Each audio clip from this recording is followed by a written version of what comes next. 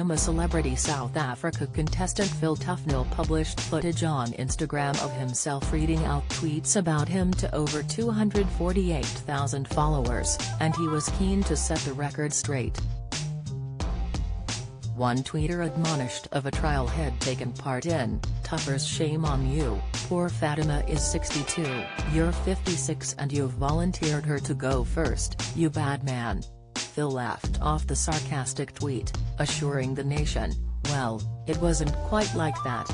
You don't get to see everything," and we debated that for about 10 minutes off camera, back and forth, he continued. Fatima was determined that she was going to do it, so I wasn't going to stand in her way. No sooner had the 2023 series kicked off than Phil and Fatima had been recruited for a tough I'm a Celebrity challenge, which involved crossing a ravine using 3 large floating balls. Viewers were on the edges of their seats as they branded the tough trial totally unfair.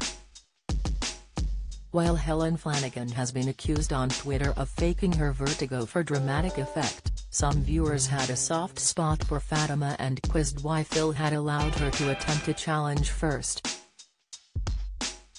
Both are sporty, with Phil having a history as an accomplished cricketer and Fatima being an Olympic champion. Fatima's survival skills have been impressing fans ever since she told the heartbreaking story of how she was left to die after being abandoned as a baby. She previously revealed on Channel 4, "Some would say, I was left to die in a flat in London," adding that a neighbour had heard screaming and contacted authorities. "The police obviously came along, banged the door down, rescued the baby and it got taken into hospital, where I stayed for 6 months," she continued.